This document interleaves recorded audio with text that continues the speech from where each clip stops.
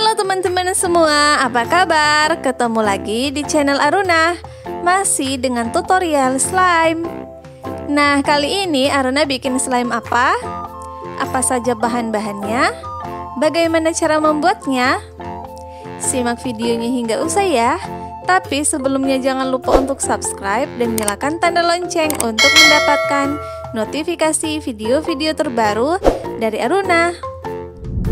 Pertama, siapkan wadah dan pengaduk. Siapkan juga tisunya ya. Ini bisa merek apa aja kok teman-teman. Tisu paseo bisa, mau pakai tisu nice juga bisa. Sobek-sobek tisu menjadi bagian-bagian kecil. Semakin kecil ukuran akan semakin bagus.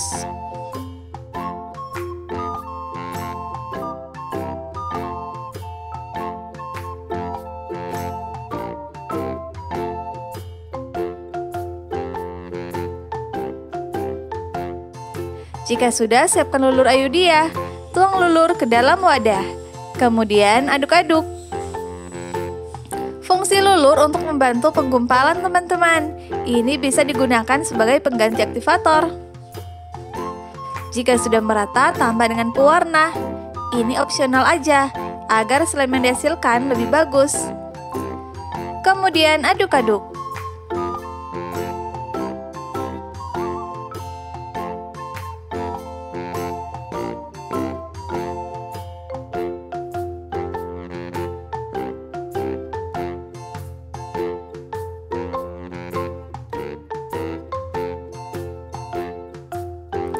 Setelah merata, tambah dengan lem putih. Kali ini Aruna pakai merek Fox ya teman-teman. Tuang lem ke dalam wadah. Kemudian aduk-aduk. Kak, beli lemnya di mana? Kalau Aruna sih di toko bangunan teman-teman.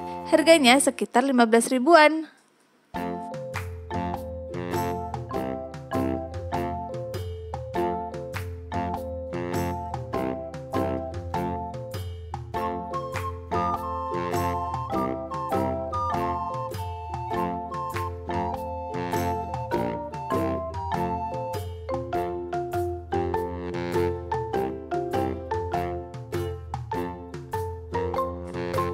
Setelah merata, Aruna tambah dengan lem bening teman-teman.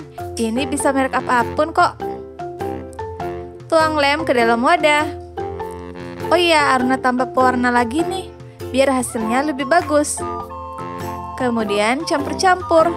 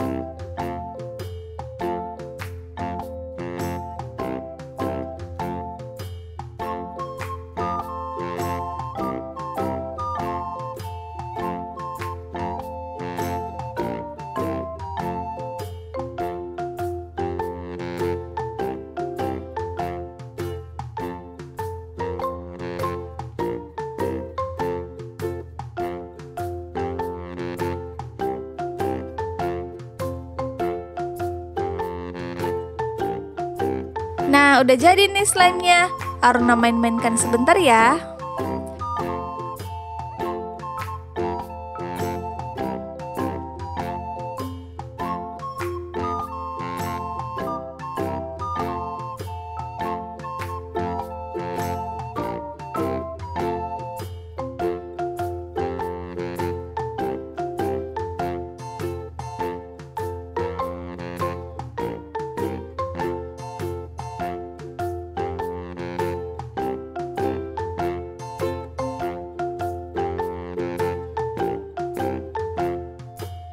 Sekarang Aruna bagi slime menjadi 3 bagian.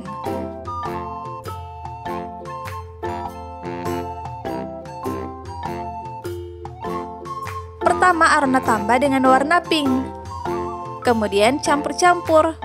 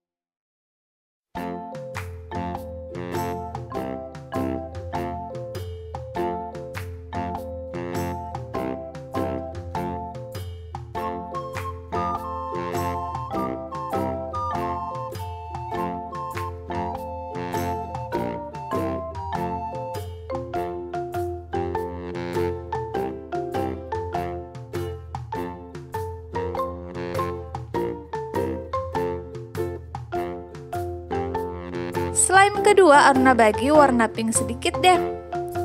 Kembali campur-campur ya teman-teman.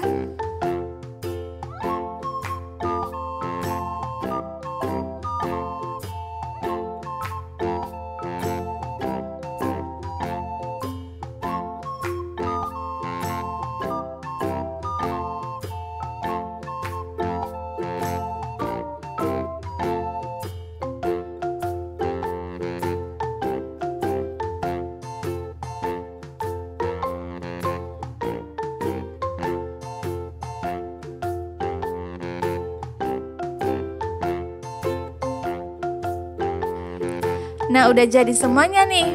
Sekarang Aruna mau main-mainkan.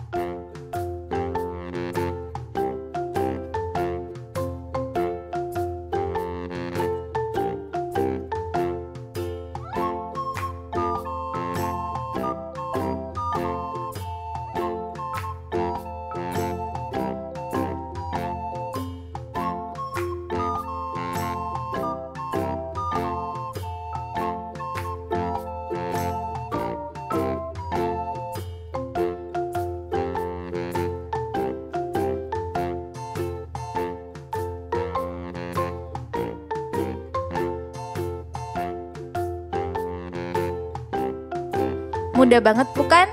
Berikan komentar jika sudah mencoba. Sampai ketemu di video Aruna selanjutnya. Dadah!